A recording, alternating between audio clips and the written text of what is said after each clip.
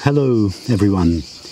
I wanted to let you know about my forthcoming online weekend retreat from the 15th to the 17th of September, titled The Divine Name. The name I refers to our essential self or being.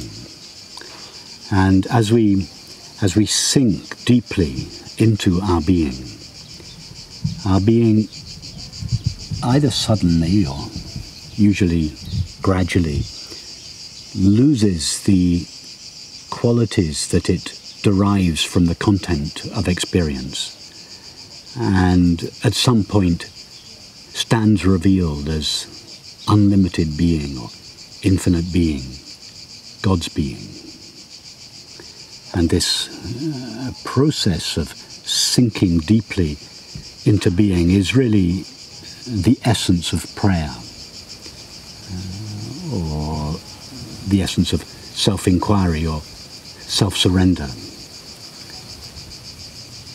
Because as we sink into being, the self that we previously imagined ourselves to be loses its limitations and stands revealed as God's being. So this sinking into being is the complete surrender of the individual to God's infinite being. So I wanted to share some passages from one of my favorite books, the Ashtavakra Gita, translated by Thomas Byron.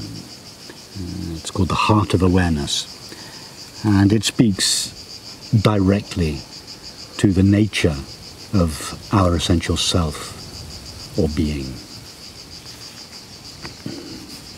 Yesterday, I lived bewildered in illusion, but now I am awake, flawless and serene beyond the world.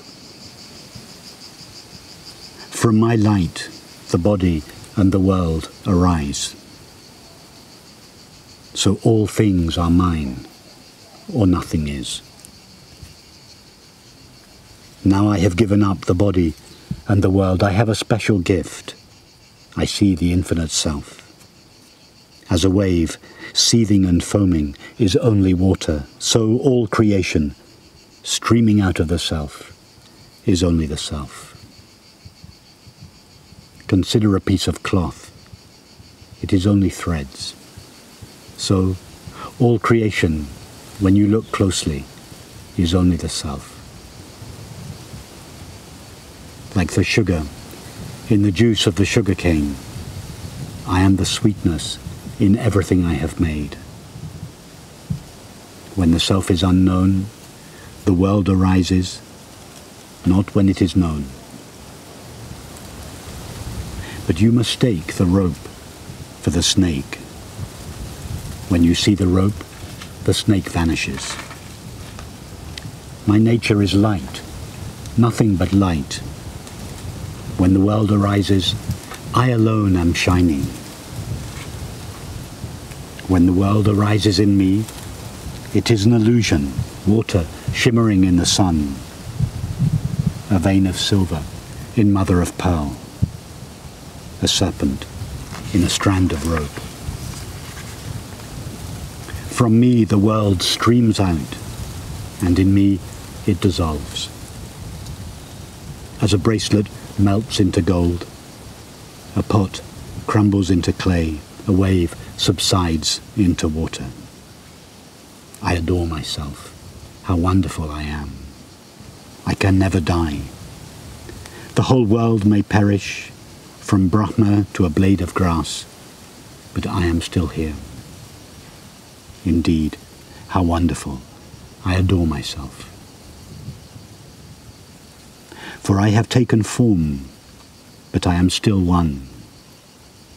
Neither coming or going, yet I am still everywhere.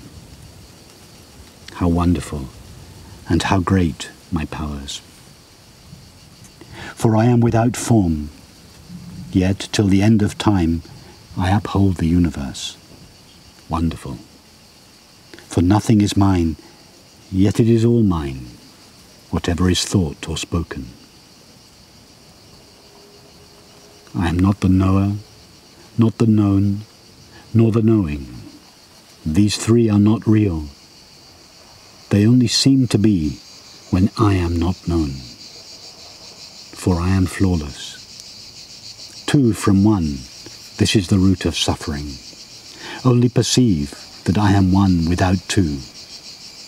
Pure awareness, pure joy, and all the world is false. There is no other remedy. Through ignorance I once imagined that I was bound, but I am pure awareness. I live beyond all distinctions in unbroken meditation.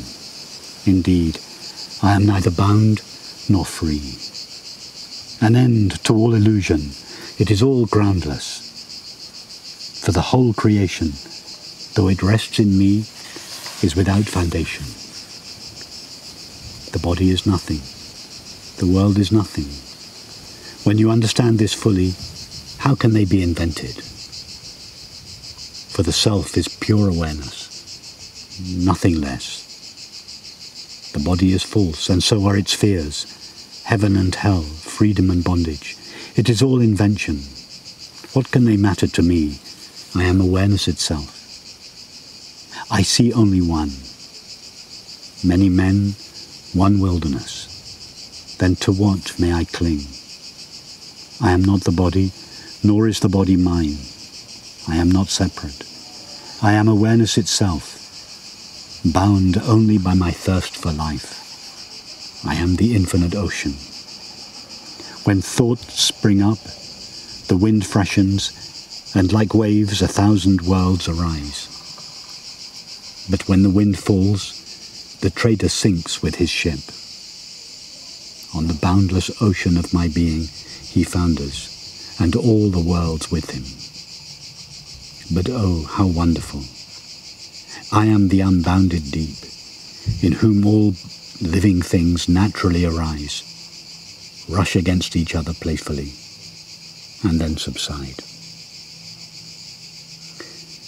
So I hope that some of you will be able to join me, and look forward to seeing you then.